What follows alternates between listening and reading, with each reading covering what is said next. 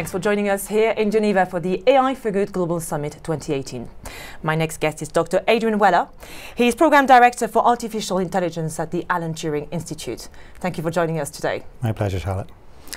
So, Dr. Weller, when we talk about artificial intelligence today, what are we talking about exactly? It's a very exciting time for AI. We've seen tremendous increases in the capabilities of AI systems over the last few years, and that's leading to many applications that are influencing many people throughout society. So it's a very exciting time to see the sorts of things we're able to do, but we also have to start thinking about some of the ethical considerations. So before we move on to the ethical considerations, Sure. that's very important indeed, what are the current applications of AI we can make or use to deliver the UN Sustainable Development Goals? Well, first let me just point out some applications that we see all around us all the time. Many of us, of course, use a smartphone, and interestingly, smartphones are used all around the world, even in developing countries. We use these to do things like listen to us in one language and in real time be able to translate into another language, which would have been science fiction just 10 years ago, or to be able to recognize objects or faces. Actually, these very same devices are helping to contribute to the SDG goals. For example, we've had some great talks at this conference about things like being able to use a phone to identify plants or particular good areas of soil for where you'll be able to plant, what sort of things you should plant in particular areas of terrain, or even to help diagnose diseases, be able to take a picture of a growth on your skin, and from that be able to predict whether or not there's a cancerous growth. So the main gains currently are in terms of productivity and efficiency?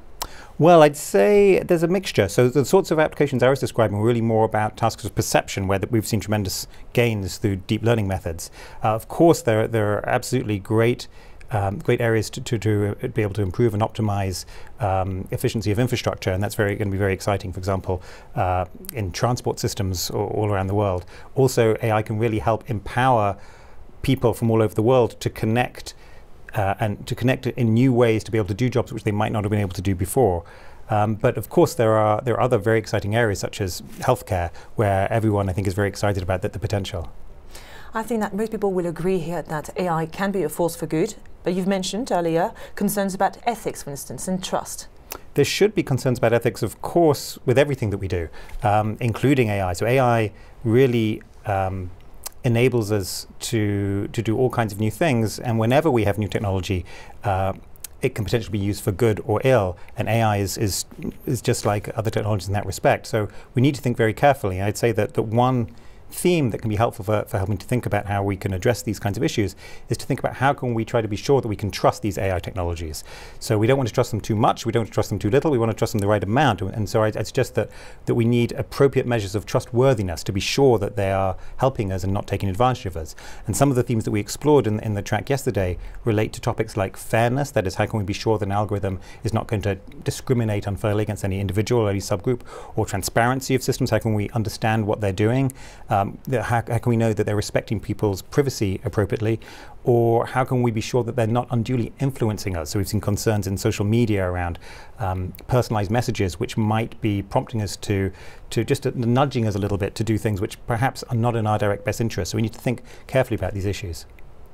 So is the AI for Good Summit a good platform to discuss these issues? I think it's a fantastic platform. It's wonderful to see so many people come from all over the world to think together about these topics. AI is it's a global phenomenon, and it's fantastic that we think about these issues together. Each country is thinking to some extent about how to optimize its own ecosystem, and I think that's actually it's very helpful for us to try to coordinate how that works, but it's also very useful to see different countries doing slightly different things, because actually none of us know exactly what the right thing is to do, and by different countries taking slightly different positions, we can learn from each other about what actually is going to work well.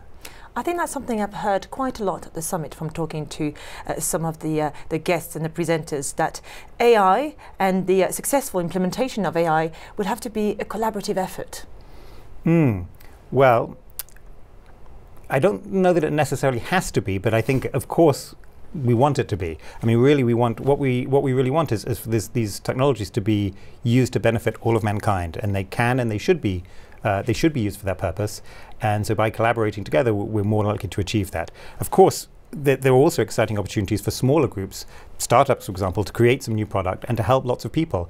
And we should embrace that and allow that to continue. Dr. Adrian Weller, thank you very much. Pleasure, thank you.